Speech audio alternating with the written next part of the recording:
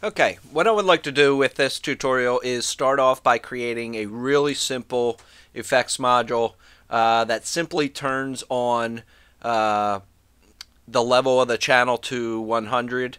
Um, and then once we have that down, we can expand it to take some user input on what level the user would like to set that channel or that group of channels to. Um, and then after that, we'll move on to a much more involved um, effect, which actually, in our case, it will resemble a fade in the previous versions of Vixen. So let's go ahead and create a project.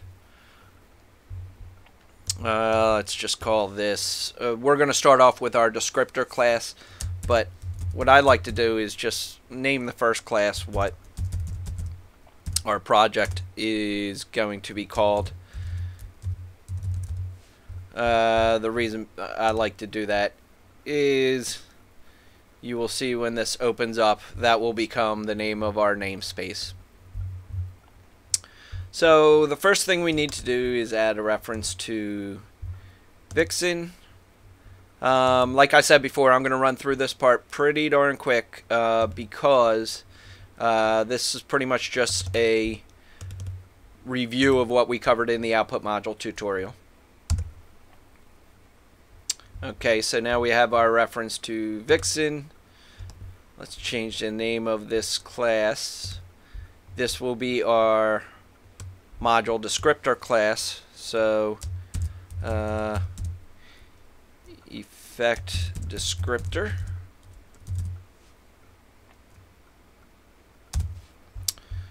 Do we want to rename it all? Yes, we do. Now we have that renamed.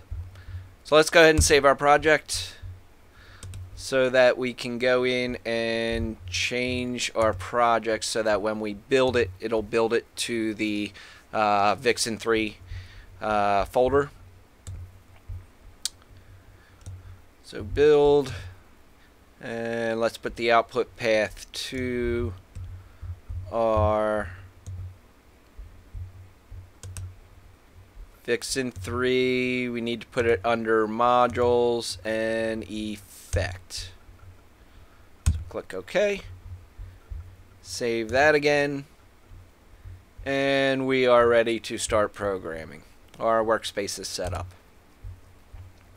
Now the first thing you'll need is to set up some using namespaces. So we're going to be using Vixen in this. We are going to be using vixen.module.effect,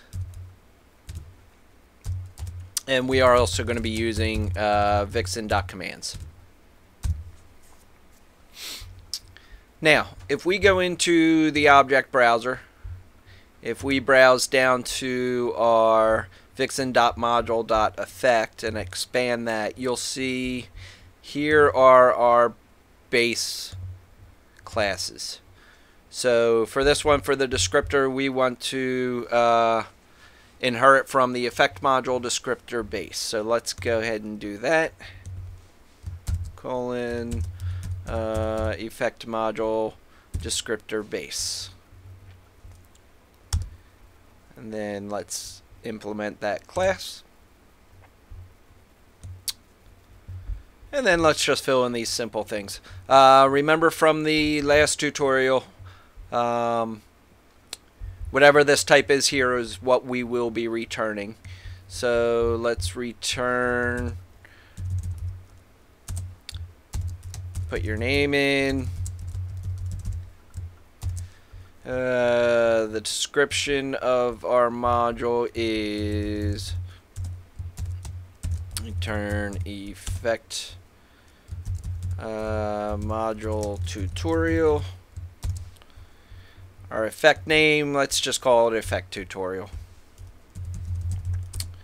Return effect tutorial. Okay, module class, we don't have that yet, so we'll skip it for now. The GUID, we need to create a GUID, so let's create a new GUID. And then let's get our GUID from our squid generator tool. Set it to registry format. Copy it to the clipboard. And then we can just paste it in there. Now you do have to get rid of these little squiggly lines and put it in quotes. And then it should accept it. Oops. I forgot to type return. And I am missing a parenthesis.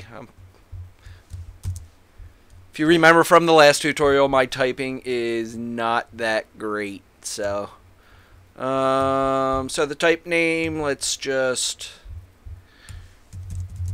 return effect tutorial.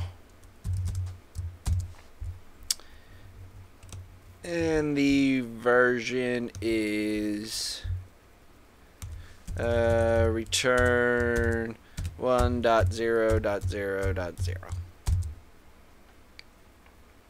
Okay, and that's it for our descriptor. So let's cut it off there, and then in the next part we will create our instance class. Let's go ahead and save.